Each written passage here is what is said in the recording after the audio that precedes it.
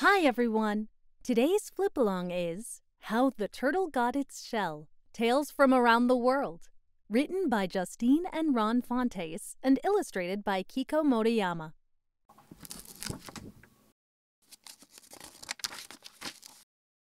Hello, I am Professor Terry Pin. Today I shall attempt to answer a question as tough as the turtle's shell.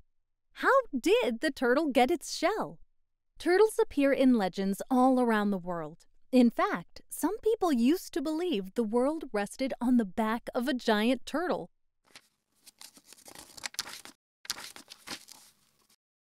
One story from China says the universe is a turtle, and the starry sky is on the inside of its enormous shell. But now it is time to hear some stories that explain how the shell came to be. Our first tale is from the Algonquin Native Americans. A long time ago, a handsome, clever god named Glooskap visited his uncle. Uncle was very kind, but lonely. He couldn't find anyone to marry him. Glooskap decided to help him. He said, "Wear my clothes to the dance tonight, and you will be as handsome as I am." Uncle did as Glooskap suggested, and sure enough, the chief's most beautiful daughter fell instantly in love with him. This made all the other men very angry.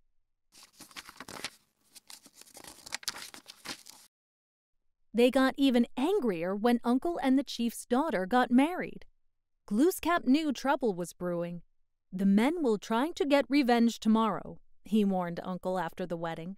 "But you can escape by jumping over the lodge. You will jump once, then twice, but the third time will be hard for you. Yet this must be." The next day, Uncle looked up at the tall lodge with its smoking chimney. How could he possibly jump over it? Yet, when the men approached him, Uncle magically jumped over the lodge. Then he jumped over it again. But the third time, Uncle got stuck on the poles of the chimney. Ouch! They were hot! Thanks to Glooskap, Uncle survived. His back became a hard shell with smoky marks. Uncle was now a turtle. But Uncle was still not safe.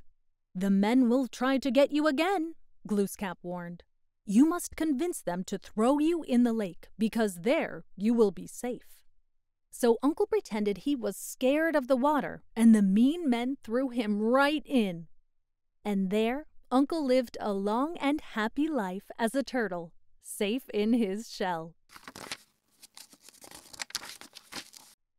The next story is set in ancient Greece. The god Hermes loved to play the harp, but the only animal that enjoyed his sweet music was the slow, shell-less turtle. One day, as Hermes played, he was stung by a bee. "Ouch!" said Hermes, dropping his harp. The harp landed right on the turtle's back. Hermes decided to reward his loyal fan. He allowed the turtle to keep the harp as a shell that would protect him forever. Here is my favorite story. It's the one my parents told me when I was little. Long ago, when the world was new, the Creator gave each animal something to make it special. Some got sharp teeth or claws, others got horns, stingers, or fins. But by the time the slow turtle arrived, the Creator's box of special stuff was empty, and he was taking his lunch break. The turtle sighed. "Now I'll never be special," he said to the Creator. "And I'm so slow I probably won't even survive." "Of course you'll survive," the Creator said kindly. Then he put his empty soup bowl on the turtle's back. "You shall have a shell for protection so you won't need to be fierce or fast. With this shell, you can be slow and safe forever."